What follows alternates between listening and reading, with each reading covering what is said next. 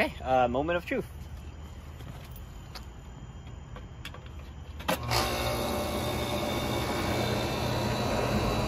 All right, so as you can see, it kicked on. That's the sound that we hope to hear. And I'm sure if I can hear the condenser, the compressor running, that means that there's cold air flowing inside. Okay, I don't know if you guys saw that spark or not. Actually, I didn't see it because I wasn't looking at it. But it looks like there was a spark coming from the red wire at the bottom.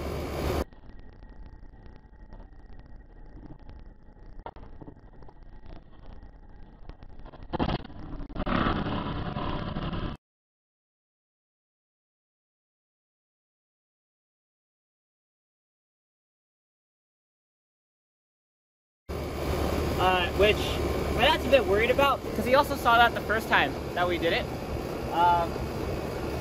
We can't really investigate it further now because we have to let the compressor run for like 10 to 15 minutes. But after that time, we'll come back and see what caused that.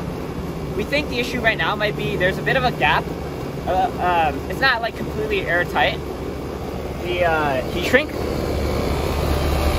So we're gonna go back and try to seal up that heat shrink and make it feel lighter. We can't use butane because as you can see, there's, well, the back, that part right there is rubber, and also, there's also that foam that goes inside, so we don't want to melt that.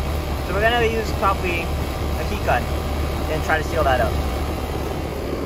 But at least you can see right now, you know, condensation means that's getting cooler. So I mean, it's kind of a Pyrrhic victory.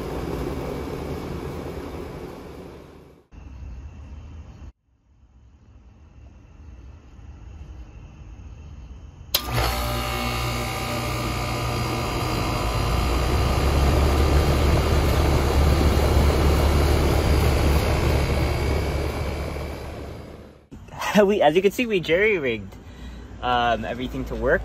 What we ended up doing was, the way that the prong looked like is that there's a circular pin coming out and there's a rectangular shaped wing coming out from it. And that's really hard to think of a way to fix a wire to that. What we ended up doing was we ended up kind of coiling the wire around the cylindrical pin behind the wing. And so if it tried to get pulled out, it would catch on the wing. So hopefully that kept it in, and then we put some heat shrink on it to hopefully reinforce that. And oh yeah, and that wire that we connected actually came from a 240 volt cable. So we just harvested it. Unfortunately, it's not the right color. As you can see, we connected white to red, and we even used a yellow connector for a black wire, but that doesn't matter. You know, jerry-rigging, sometimes you have to make sacrifices. And we ended up connecting it back to the original wires. So this wire goes to this one goes to this one.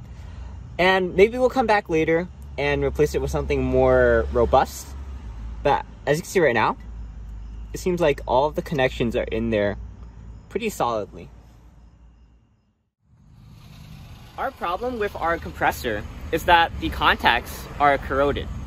So the reason that we had to jerry rig everything and had to put like what's it called, heat wrap on it or shrink wrap on it, is because the contacts, they're called spade contacts, are corroded and they're not in the right shape to be able to clamp onto, which you might see if you check out the previous video.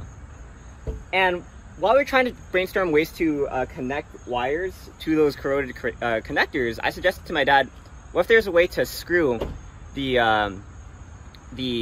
wire into the connector, like to clamp it in place. And so actually, we found apparently someone had the same problem and they thought of the same solution. This is a quick lug terminal repair kit that uses this sort of screw clamp to attach those wires. And so we'll see after we try to attach this, if this one will work.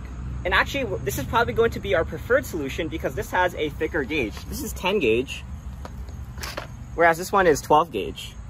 This one this model we bought off of eBay. You can see it's 2023, so it's a new one.